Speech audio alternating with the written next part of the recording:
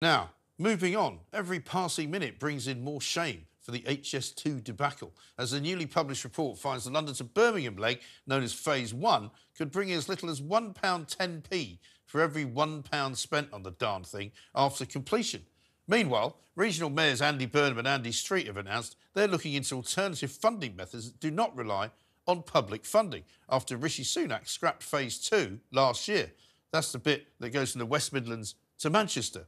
Joining me now is rail expert and historian Christian Wolmar, and a resident of Lichfield as well, Chris Wilkinson, who's had his life turned upside down by the chaos of the now abandoned Birmingham to Manchester line. Welcome to both of you. Christian, let me start with you. How does that compare, that £1.20 for every pound spent, to the rest of the railway? Because the last time you and I spoke, we were moaning on about how much money it was costing the annual sort of taxpayer bill to keep all of these different artificially inflatable private companies going. I think actually you've overestimated the value there. The £1.20, it's more like 80p or 75p in a lot of cases. So you've actually been too optimistic about it.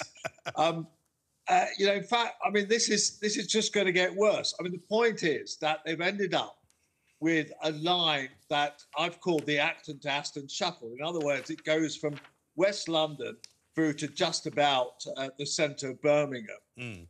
And they've recognised, and that you've got your figures from the Public Accounts Committee report today, they recognised that that is an absolutely useless concept, that unless they finish it to Euston or actually do build the bit that they've just cut out through to Crewe, nobody much is going to use the line, and it doesn't have a business case at all, which is where you got your figures from. So, they're stuck between a rock and a hard place. Either they kind of spend yet more billions on building it, or they have this absolutely useless line. Well, I mean, it is an absolutely useless line. And, I mean, I think when we spoke last time, Chris, we found out from you that you've had your life sort of turned upside down.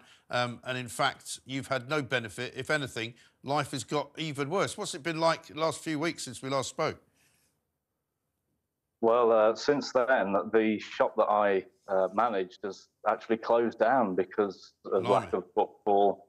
There's hardly any traffic coming up the A38, so unfortunately we've had to shut, and I've got that fed up with it that I've taken the decision to move down to Burton from Lichfield. Because I've just totally had enough of it at this point. And the economic opportunities are there, so I'm going to take them. Yeah, I think that's a very, very good. And there'll be other people like you, presumably in the same kind of situation where, because you can't get to work or because you can't find work where you are, because it's all been ripped up and sort of, messed about with, you have to just move house. Yeah, I suppose in a sense I've been pushed to the more extreme end of it. Most people could probably stomach a few extra minutes on the commute, but when things are doubling or trebling, and it's taken over an hour to get to work each day, you kind of think, well, I can't really do this day in, day out. And particularly when we're opening a shop late, it's having a real impact on trade. Well, exactly right. Because if you can't get to the shop that you're working in, presumably neither can anybody else who wants to buy things there. So you end up basically destroying all those businesses. And Christian, let me come back to you. I mean, these are the kind of hidden sort of dangers of HS2, aren't they? The way that HS2 has kind of just ploughed this great furrow up the country, and large bits of it now aren't ever going to be finished. Yeah, no, I'm absolutely incensed about, in particular, Euston, near where I live, is now a desert. They demolished a very good block of council housing. They demolished a hotel. They demolished a pub that I used to patronise sometimes. And it's now an absolute wasteland. And your pictures are showing, the happy kind of new bits they're building. Your picture should actually show the devastation of Euston and the devastation of the area also north of Hansacre, where your other guest is, which has actually been devastated by the land grab and the demolition. And I just think it's one of the big scandals of all time. Well, also, the whole Euston area has been turned into a massive traffic jam because nobody can get in and out of Euston. There used to be a car park there that you could park your car in if you were dropping people off or picking people up. There isn't one now. So instead, everybody has to wait around by the side, Eversholt Street. I know this sounds a bit local for people who are not from London, but, you know, Euston Station itself is an absolute eyesore. It's old, it's run down, it's knackered. You know, the taxi rank is hopeless. They've closed off loads of streets so you can't access it from anywhere but one place. It's hopeless. No, there's lessons to be learned from this, Mike, which is that, you know, if they do a future big project like this, they have to think it through and they have to work out exactly what they're going to do before they actually start demolishing places and ripping people's lives apart.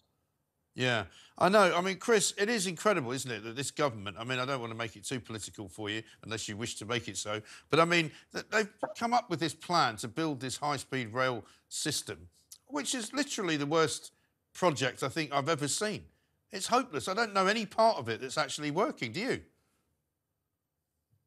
No, I suppose the protests are having some sort of an effect, but I mean, this is the highest spending government sort of decision that's ever been made.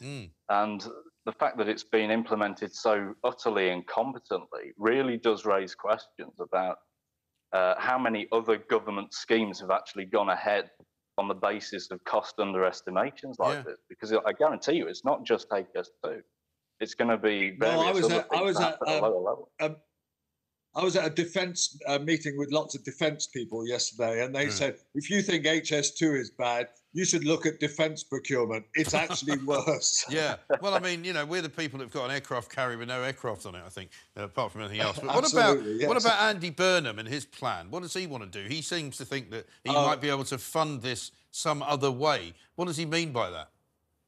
Well, he means by the private sector. And I can tell you, you might get a few bob from the private sector and you might be able to kind of do little bits, but there's no way that you can fund a scheme like this through the private sector because there's no investment return on it is ever going to be made. And the same goes for Euston. I mean, Euston is now supposed to be funded by the private sector. And I've talked to a lot of private sector people about this, and they say there is absolutely no chance that you could generate the profits from running the line through to Euston of, you know, something like 4 or 5 billion that you would need to build the line and the associated tunnel. So, you know, I'm afraid that, you know, it's well and good. It's nice to see a Tory mayor working with a Labour mayor and trying to get something done, but I'm afraid the task is probably just above them. Yeah, it really is. It's an absolute shambles. But, Christian, thank you very much indeed. Final word to you, Chris. Have any of your sort of other friends moved away as well, just because there's really no point in living in Lichfield anymore? Not that I know of. I seem to be the rare exception, but I suppose my case is a rather particular one, is that I don't have a car and I have to rely on bus transport to get there. So I'm sort of at the mercy of the existing transport infrastructure. Yeah, bad luck. I mean, you might have to change that as we go forward because I'm afraid the transport infrastructure is just going to get worse. Thanks very much to both of you. Chris Wilkinson there, Christian Wolmar as well. We'll talk to you both again soon, I'm sure.